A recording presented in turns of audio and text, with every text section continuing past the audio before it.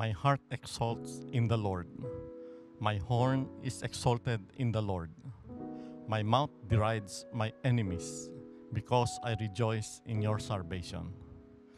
There is none holy like the Lord, for there is none besides you. There is no rock like our God. Talk no more so very proudly. Let not arrogance come from your mouth, for the Lord is a God of knowledge, and by him actions are weighed. The Lord kills and brings to life.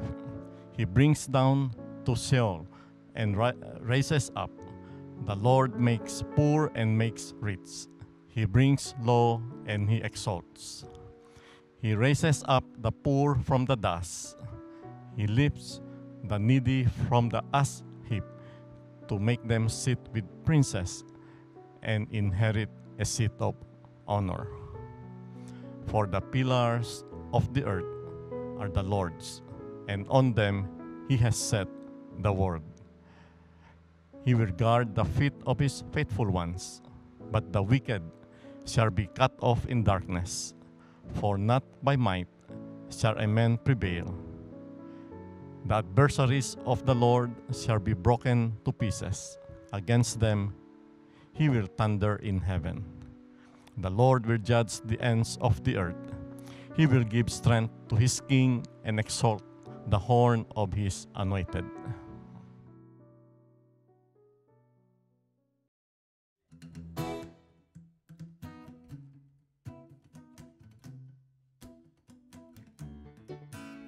Rejoice in the Lord always, and again I say,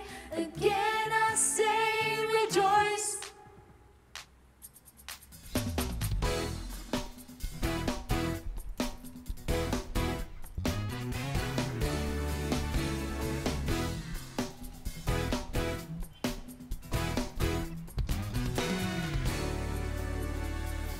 Come bless the Lord, come bless the Lord, draw near to worship Christ the Lord, and bless his name, his holy name, declaring he is good. Come bless the Lord, come bless the Lord, draw near to worship Christ the Lord, and bless his name, his holy name, declaring he is good. Oh, that men would praise him.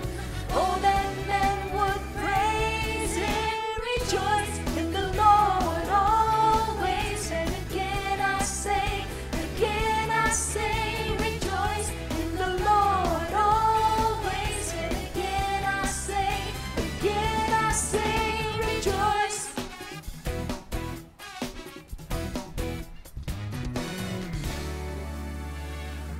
Come bless the Lord, come bless the Lord, draw near to worship Christ the Lord, and bless his name, his holy name, declaring he is good. Oh, that men would praise him. Oh, that men would praise him. Rejoice in the Lord always, and again I say, rejoice in the Lord always, and again I say, rejoice in the Lord always, and again I say, rejoice in the Lord always, and again I say, rejoice.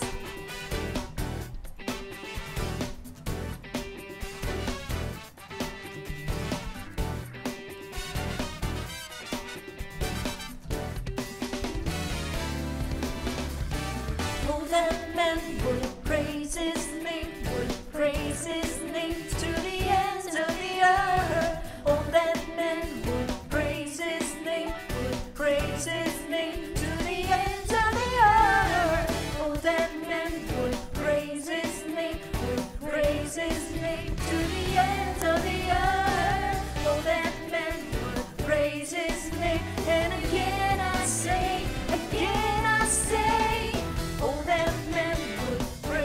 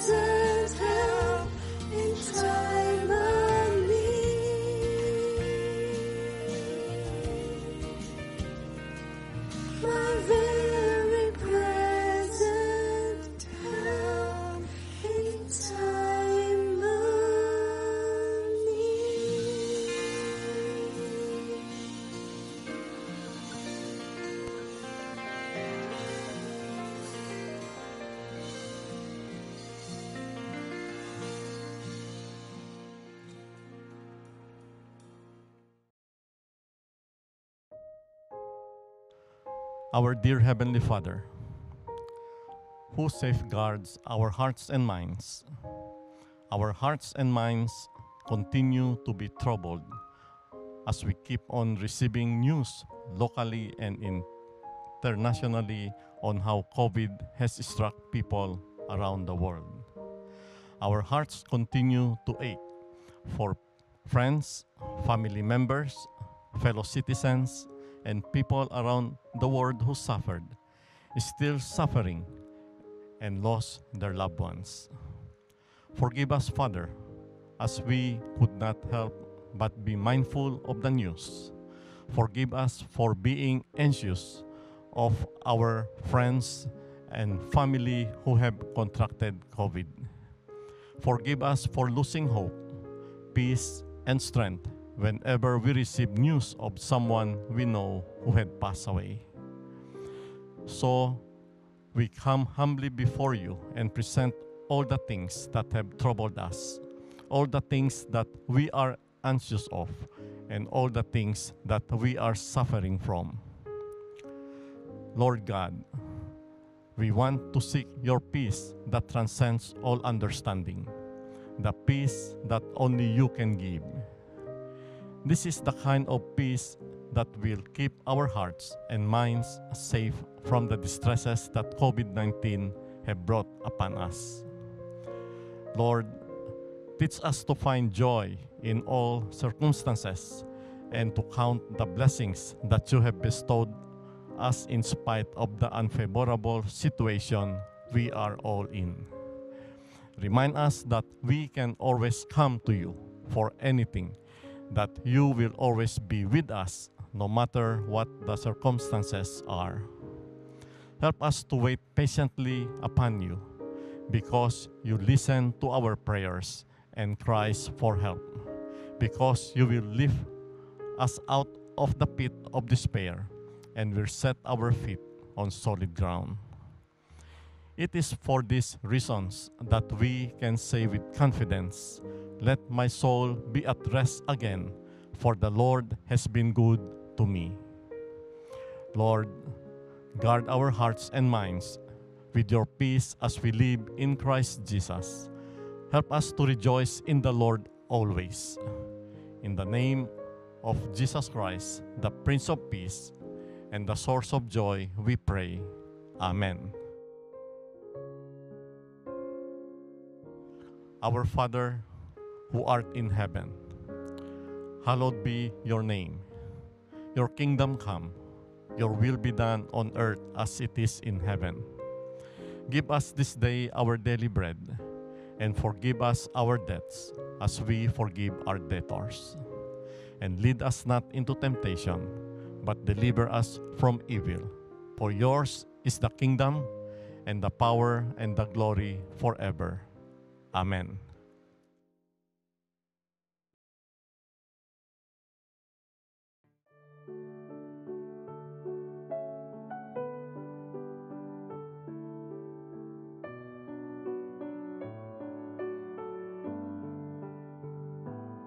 All the way my Savior leads me.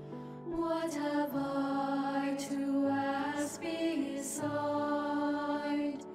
Can I doubt his tender mercy, who through life has been my guide? Heavenly peace, divine as comfort, here by faith in him to dwell. For I know whate'er befall me, Jesus doeth all things well.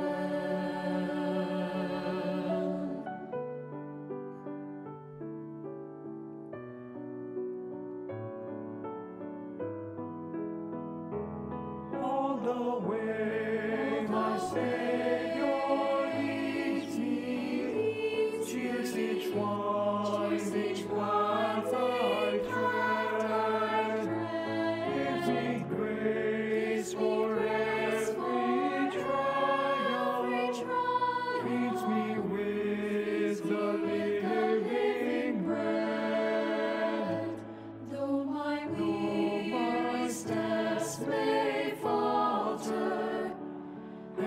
my soul athirst may be, gushing from the rock before me, blow a spring of joy I see.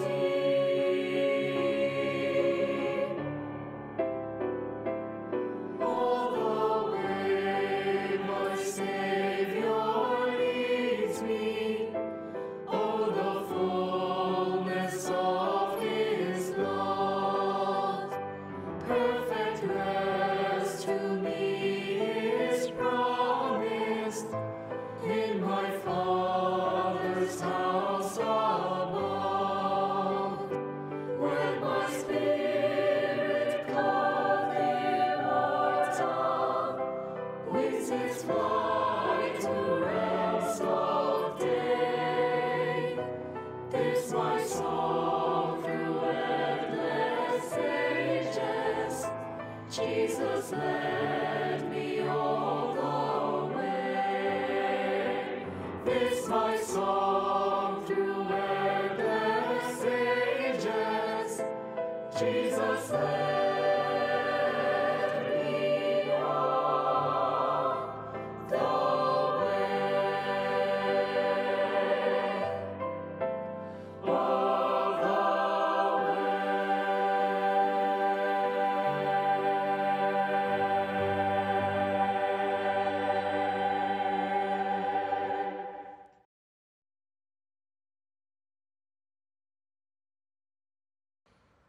A blessed Sunday to all of you, brothers and sisters in Christ. I remember the year I first became a Christian. I was in first year high school and I started joining our student fellowship here in UECP. And I always have to hitch a ride home through our church service because I live quite far away from church. And I can still remember vividly one time a lady rode with us on the way home. And because I'm always the last to be dropped off, I was able to converse with the lady at the back of the L300. Dati, L3 pa, hindi pa van. And I found out that she is a missionary. I didn't know what a missionary was back then because I was new to the faith. So I remember asking her a lot of questions. And before she got off the church car, she handed me a sheet of paper. It was printed like a newspaper. And the title says, A Network. A Network. She told me to read it and when I get home and consider to be one of her prayer partners. So when I got home, I immediately read it, and it was full of thanksgiving. And it reported there what she has been doing in her ministry. A decade later, I learned that the lady I talked to was one of our supported missionaries. Her name is Annette.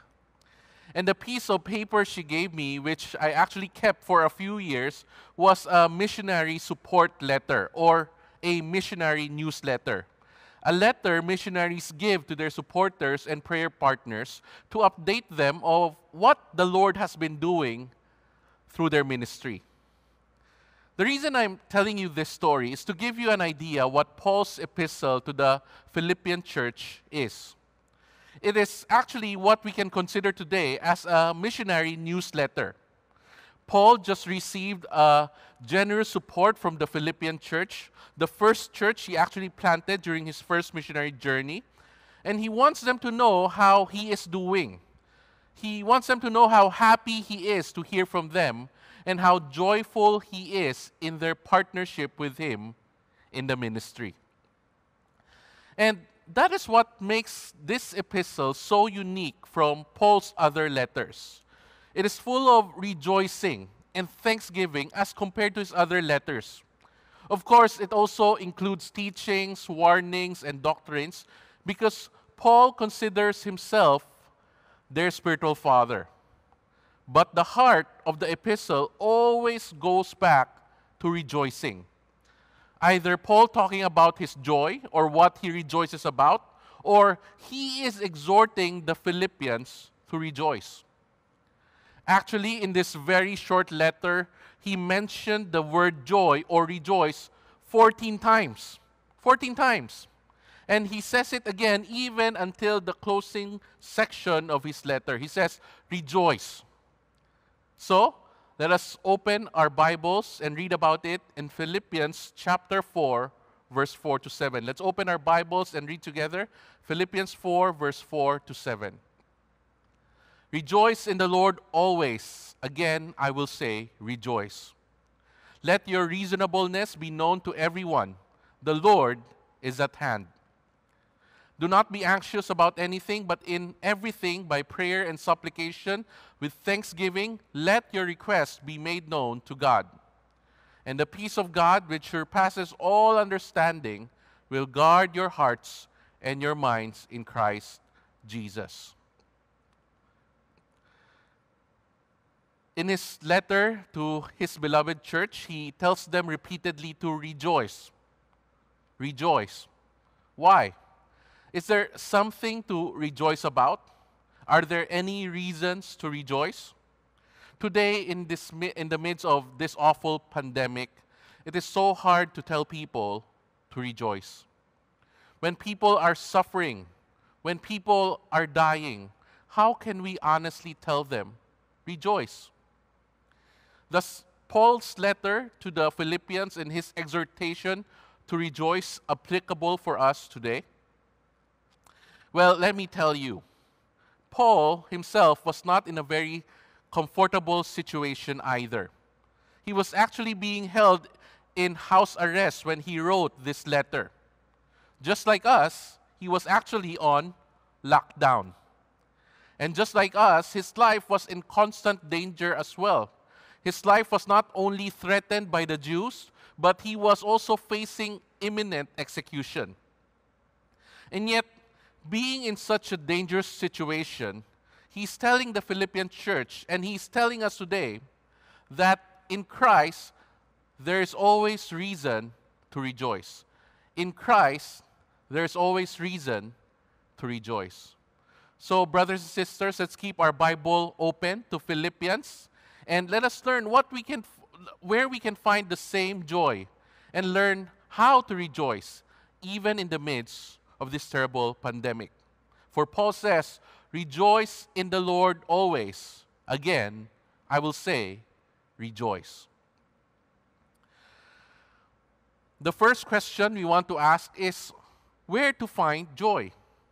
What should be the source of our joy?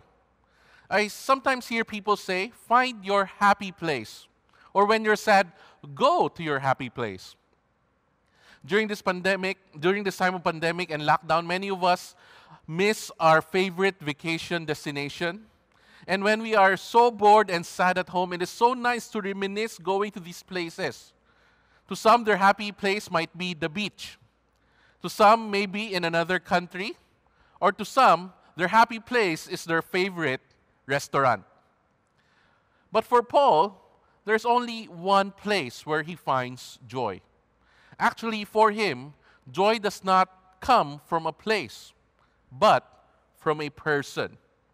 And that is in his Lord, Jesus Christ. That is why he says, rejoice in the Lord. What does Paul mean when he says, rejoice in the Lord? How can we better understand this statement? He actually first said this exact same statement in the beginning of chapter 3. Let's go back and look at it. In Philippians chapter 3, verse 1, he says, finally, my brothers, rejoice in the Lord. After saying this, he began to warn the Philippians against the Judaizers, false teachers who put their confidence on the flesh, and probably forcing the Philippians church to do the same. Pastor Benson mentioned it last week. They were those who teaches finding righteousness and salvation by observing the Mosaic law instead of trusting fully in Jesus Christ alone. Paul tells the Philippians church that these are worthless. He says this not because he is bitter of not having it. In fact, in following the Mosaic law, Paul is considered a top-notcher. And in Philippians, he lists them down all of his achievements or all his accolades, but then he tells the Philippian church that he considers them rubbish or trash or dung, or in other words, poop. Yes, that is what Paul really meant when he said rubbish. And he considers all his accomplishments rubbish as compared to knowing Christ and having Christ in his life. Here's what he said in Philippians 3 verse 8. It says, "Indeed, I count everything as loss because of the surpassing worth of knowing Christ Jesus, my Lord. For his sake I have suffered the loss of all things and count them as rubbish in order that I may gain Christ." And he continued on. He says, "And be found in him, not having a righteousness of my own that comes from the law, but that which comes through faith in Christ, the righteousness from God that depends on faith, that I may know him and the power of his resurrection, and may share in his sufferings, becoming like him in his death, that by any means possible I may attain the resurrection from the dead." You see, for Paul, what brings him great joy is knowing Jesus. For him, the greatest thing in life is Jesus. The world only offers temporary happiness, but true joy can only be found in knowing Christ. To be found righteous through the grace of God in Jesus, and to experience the resurrection of Jesus in his life. It is his relationship with his Lord and Savior Jesus that gives Paul joy. Nothing else can even compare. Nothing else comes close. As I have said earlier, people try to find happiness in different places. Some try to find happiness through material things or their achievements. And many try to find happiness through their relationships with other people. But knowing that all these things and people are temporary, therefore we know that our happiness is only fleeting. It's only temporary. Because people come and go. Even the people we love and those who loves us will not always be there with us. We realize this more during this pandemic. And we cannot always go to our favorite places. We experience that also because of the lockdown. And the material things offer only momentary happiness. Diba, after receiving our orders during the 5-5 sale, after a few weeks, they don't make us happy anymore, and we look forward to the next sale, either 6-6 or 7-7 or whatever. So, making these things our source of joy will only lead to disappointment. That is why New Testament joy is anchored in no one else but in Christ and our relationship with him. Joy is possible because we have been reconciled to our God and Creator. Not because of our own work or righteousness or obedience, but solely because of the grace of God. An undeserved gift, the gift of his only Son, Jesus, through whom we have been bestowed righteousness and resurrection through his death and sacrifice on the cross. You know, interestingly, the Greek word for joy is chara. Chara. It comes from the Greek word charis, which means grace. And from here we can see that joy comes from receiving the grace of God through Jesus Christ. And this cannot be taken away from us. Because of Jesus, we can come before God anytime through his word and find encouragement, find strength, peace, find healing, power, and even life. And it brings joy that the world cannot give us. That is why some say, joy is grace recognized. Joy is grace recognized. Brothers and sisters, let me ask you, where do you find joy? What is your source of joy? You know, the Bible tells us of only one place, one person who can give us true joy. And that is Jesus Christ. The question is, do you know Him? Do you have a relationship with Him? Do you spend time with Him? Because let me tell you, without Him, you wouldn't find true joy in life, especially in times of suffering and hardship. But in Christ, there is always reason to rejoice. In Christ, there is always reason to rejoice. After understanding where to find joy, let us move to the next question. The next question is, when to rejoice?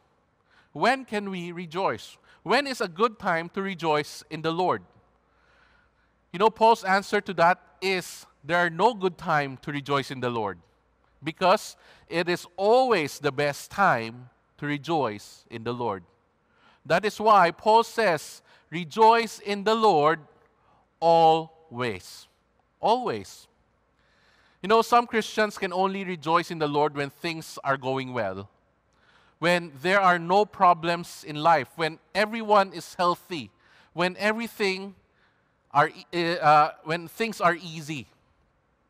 But when things go rough, we leave God, we curse God, and try to find happiness somewhere else. You know, we may think that Paul was in a good situation. The Philippian church was supporting him. That is why he can say easily, rejoice. But as I mentioned earlier, Paul's situation wasn't easy at all. It wasn't. He was under house arrest awaiting trial, and he was facing possible execution. He has enemies left and right, both inside and outside the ministry. And yet he kept on saying that he rejoices. Why is that? Let us look at all of his reasons. In the first chapter, Paul mentioned that he was imprisoned. But he wants the Philippian believers to understand that he rejoices in his imprisonment. In Philippians 1, verse 12 to 13, he says, I want you to know, brothers, that what has happened to me has really served to advance the gospel, so that it has become known throughout the whole imperial guard and to all the rest that my imprisonment is for Christ. You see, because Paul's joy is in Christ, even though he is imprisoned, he can rejoice because people are coming to know Jesus through his imprisonment. And not only that, other Christians are becoming bold in sharing the gospel because of his imprisonment. So as you can see, even in the midst of persecution, Paul rejoices. Then in verse 15 to 17, Paul mentioned some opposition within the faith against him. In Philippians 1, verse 15 to 17, it says, some indeed preach Christ from envy and rivalry, but others from goodwill. The latter do it out of love, knowing that I am put here for the defense of the gospel. The former proclaim Christ out of rivalry, not sincerely, but thinking to afflict me in my imprisonment.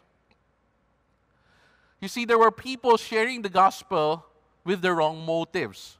They are trying to compete with Paul, thinking that he will feel bad that they are sharing the gospel more because he is stuck in prison. But as we can see, this was not the case. Even though they are sharing the gospel to try to piss off Paul, Paul is not pissed. Instead, he is rejoicing that Christ is preached to others. And in Philippians 1, verse 18 is his response. He says, what then? Only that in every way, whether in pretense or in truth, Christ is proclaimed, and in that I rejoice. So, in persecution, Paul rejoices. In opposition, Paul rejoices. But not only that, even in the face of execution, Paul continues to rejoice. In verse 18, he says, yes, and I will rejoice. And then continuing in verse 20 to 21, he says, as it is my eager expectation and hope that I will not be at all ashamed, but that with full courage, now as always, Christ will be honored in my body, whether by life or by death. For to me, to live is Christ, and to die is gain.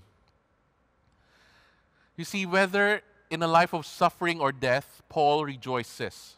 In suffering, he rejoices because he sees it as a privilege to suffer for the sake of Christ. And he rejoices in death because he can be with Christ. Actually, when you read through it, Paul sounded quite funny because he cannot choose which one is better. He rejoices in both. You see, following Paul's life and attitude, in Christ, we can rejoice always, even in the midst of opposition, persecution, or even execution. You know, lately, because of this pandemic, I have been feeling dismayed, discouraged, and frustrated at times. The pandemic, which started out as numbers to me, started to become names of people I know. And I get frustrated that there's so little I can do to help, or the church can do to help. And just in the past month, I have attended a number of memorial services in Zoom. But I was surprised because instead of feeling more sad in attending these memorial services, I was surprised that every time I attended one, my spirit was being uplifted. I was encouraged by the life of these faithful brothers and sisters in Christ who have experienced the love of Christ and lived out their lives to make Christ known until the very end, even after they're gone. Of course, I'm not happy that they pass away. I was still hoping to see them when the church reopens in physical worship. But you know, it brought me joy and encouragement knowing how they came to know Christ and how Christ has made an impact in and through their lives. You know, even being the minister of this church, a minister of this church, I was the one being ministered to. That is the power of Christ which brings joy. I'm not saying that when in Christ there's no room to feel sad or to grieve. On the contrary, when we grieve in our Lord, that is where we can find comfort and eventually joy, even through heartaches. For in Psalms 34, verse 18, it says, "The Lord is near to the brokenhearted and saves the crushed in spirit." And our Lord Jesus tells us in Matthew 11:28, "Come to me, all who labor and are heavy laden, and I will give you rest." Brothers and sisters, in Jesus, there's always reason to rejoice. Even in the midst of suffering, whether be it through opposition, persecution, or even execution. If you are in Christ, there's always reason to rejoice. Now that we understand where to find joy and when can we experience joy in the Lord, let us ask the question, how can we live in joy in our everyday lives? How can we practice rejoicing in Christ? You know, it's easy to say, rejoice in the Lord, but how do we do it? How can we make rejoicing in the Lord practical in our everyday lives? Here's a few things. And the first thing, and the most obvious thing we can do is to rejoice by growing in our relationship with God. Rejoice by growing in our relationship with Christ. Paul tells us of the surpassing greatness of knowing Jesus Christ. And so that is what we should do. Know Christ. And the best way to do this is by reading the Scripture. Reading God's Word every day. Because God's Word points us to Christ. Do your quiet time and spend time with God, reading His Word. And as you are reminded about God, or as you continue to know more about how faithful Jesus is, then joy will eventually follow. Then, couple your scripture reading with thanksgiving and prayer. In Philippians 4, verse 6 to 7, Paul says, "Do not be anxious about anything, but in everything, by prayer and supplication, with thanksgiving, let your requests be made known to God. And the peace of God, which surpasses all understanding, will guard your hearts and your minds in Christ Jesus." You see, prayer helps lift all our worries and fix our eyes on God. Prayer is an acknowledgement that God is bigger than our problems and turns our worries into trust and then eventually joy. So, rejoice by growing in your relationship with Christ. That is why Paul reminds us in verse 5, he says, "The Lord is at hand." The Lord is at hand. What is the meaning here? Actually, he is being ambiguous. Paul is not only pointing that Jesus is coming back soon, but also that Jesus is with us. He is near us. And those two truths, that Jesus is coming back and Jesus is with us, should bring us joy. The second thing we can do is to rejoice in fellowship with one another. Paul talks of rejoicing by reuniting with the Philippians even if it was not guaranteed. In Philippians 1, verse 25 to 26, he says, "Convinced of this, I know that I will remain and continue with you all for your progress and joy in the faith, so that in me you may have ample cause to glory in Christ Jesus, because of my coming to you again." And then he tells the Philippians to rejoice in reuniting with one of their brothers, Epaphroditus. In Philippians 2, verse 28 to 29, he says, "I am more eager to send him, therefore, that you may rejoice at seeing him again, and that I may be less anxious. So receive him in the Lord with all joy and honor such men." So, we too must rejoice by continuing in fellowship with one another even during this pandemic. I know we cannot meet in person, but we can continue to meet virtually through Zoom. I know it's not as nice, but it is still a source of edification and encouragement and joy when we meet even through Zoom. So, continue to meet with your small group and your church barcadas. Share your encouragement and pray for one another. That is one of the blessings of being in Christ, because in Him, we are all one big family. So, let us not waste the opportunity. Let us rejoice by having fellowship with one another, even if it is just virtually for the meantime. There are so many other ways to rejoice in the Lord, like singing praises to Him and worshiping together with your family. But what I want to emphasize last is to rejoice by ministering to others. Rejoice by ministering to others. We can do this by helping out those who are struggling. We can help out maybe through financial help, or it could be as simple as through prayer. You know, it is not only the pastor's job to minister to others. If you are a Christian, if you are a follower of Christ, then you are a minister to others. And when we partner in ministering to others in the name of our Lord, then we can rejoice, because we are becoming partners in the work of our Lord. You know, Paul talks about his joy when his beloved church, the Philippians, supports him and partners with him in his ministry. But he wants to make it clear that he was not just being happy that they supplied his needs, because he has already learned to be contented with what he has.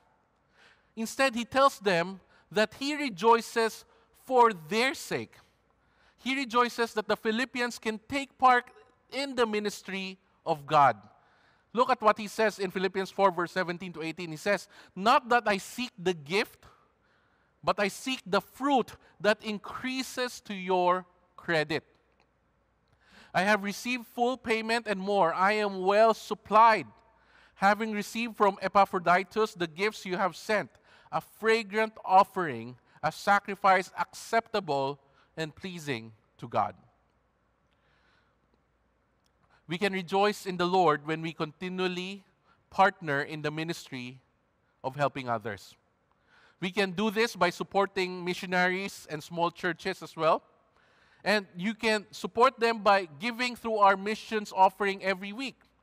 You know, our church supports many missionaries and their ministry. So as a church, UECP can be to the missionaries what the Philippians church was to Paul, partners in the ministry. And in that privilege, in that opportunity, we should rejoice.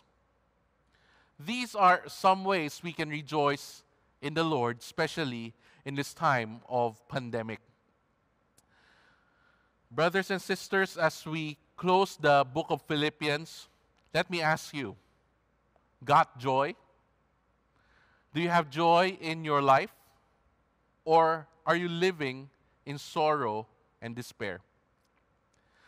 Let me remind all of us once again that in Christ, there is always reason to rejoice. Even in the midst of suffering, there is reason to rejoice when your source of joy is our Lord Jesus Christ. We don't know yet when this pandemic will end. We don't know if things will go back to what we are used to. You see, life will continue to change for better or for worse.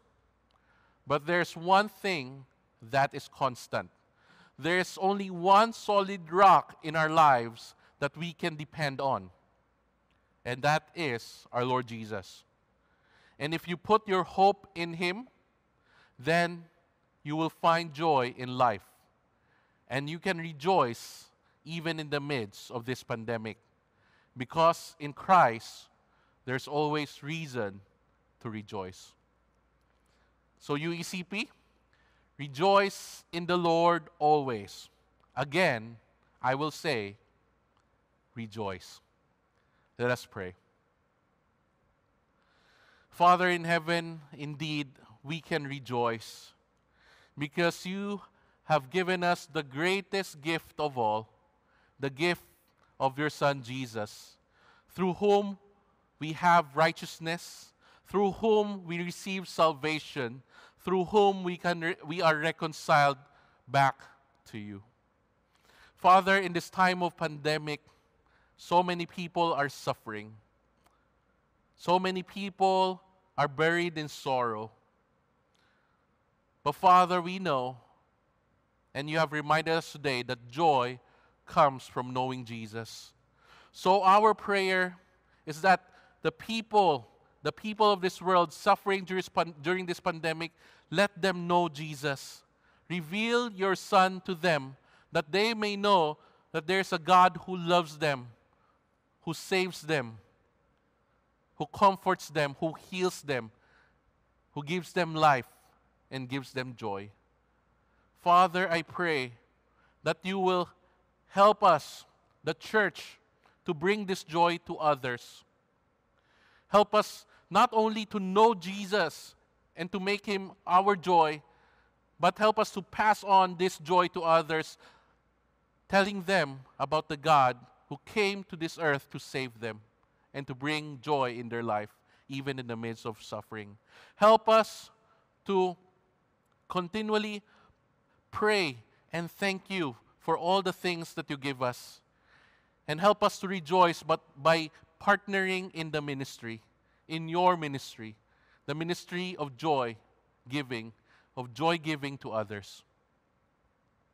So Father, we thank you once again, and we pray that indeed we can live a life of joy, just as Paul tells us to rejoice in our Lord.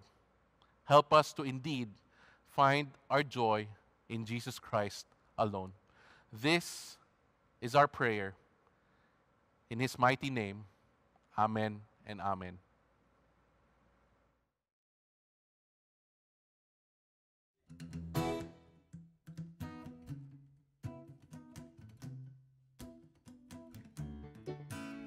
Rejoice in the Lord always. And again I say, rejoice.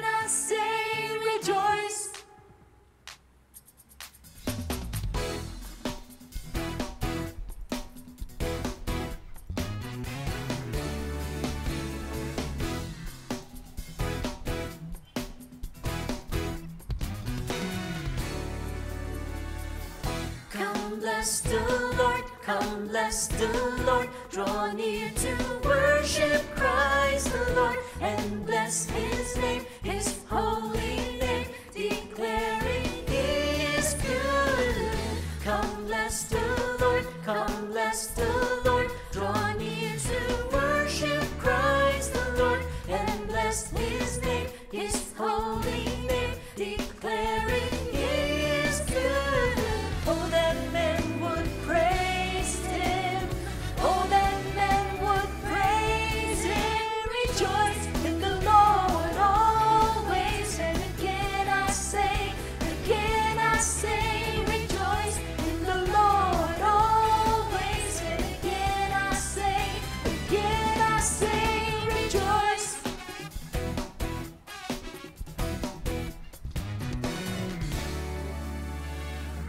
Come bless the Lord, come bless the Lord. Draw near to worship Christ the Lord, and bless His name, His holy name, declaring He is good.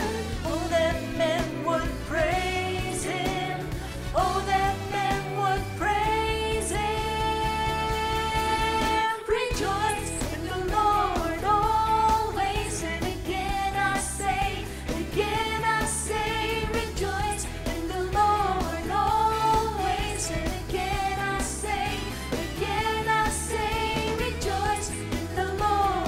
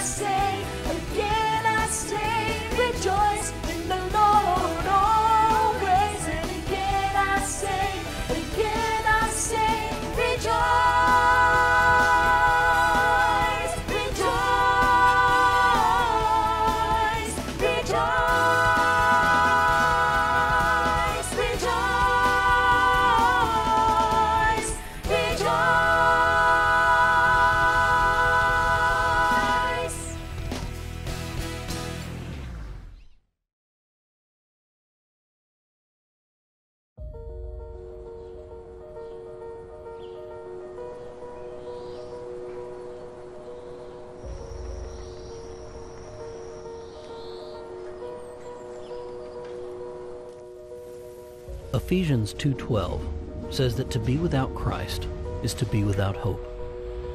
To live without Christ is to live in a state of uncertainty, with little expectation of the future, and with no real solutions to life's most difficult challenges. Much of the world exists in this state of hopelessness.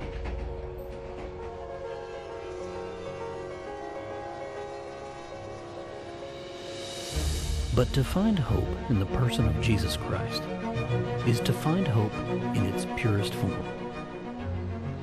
Hope in Christ is more than a momentary respite from pain, more than a wish of things to come. It is true and lasting. It provides us with a strong and assured expectation of what God has promised, and it changes who we are and how we live. This hope is part of our salvation. It provides power for living. It gives us joy. It gives us protection.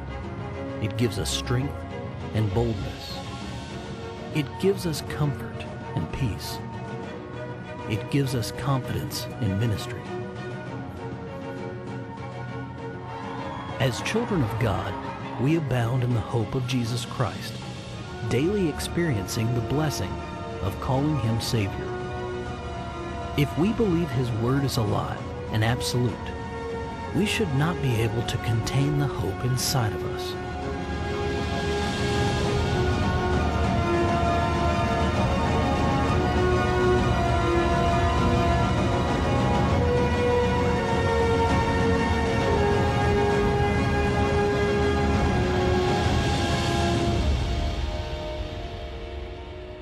With every Bible we place, with every scripture we distribute, and with every word of witness we share, we offer true and lasting hope in the person of our Lord Jesus Christ.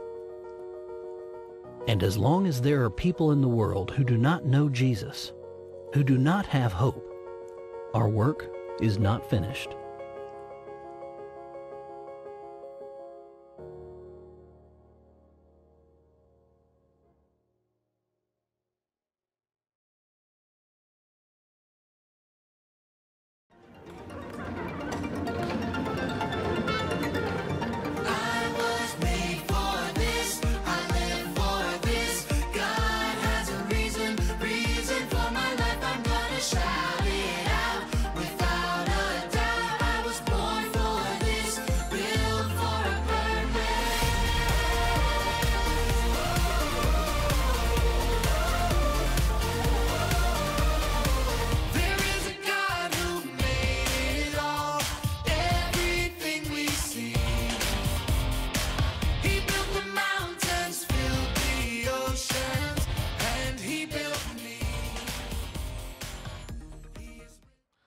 What are you waiting for? Register your kids now to join our vacation Bible school entitled Maker Fun Factory. You can register through the link below or by scanning the QR code. Let us receive the benediction. May the love of God, our Heavenly Father, the grace of our Lord Jesus Christ, and the fellowship of the Spirit be with us and be our source of joy. Amen and amen.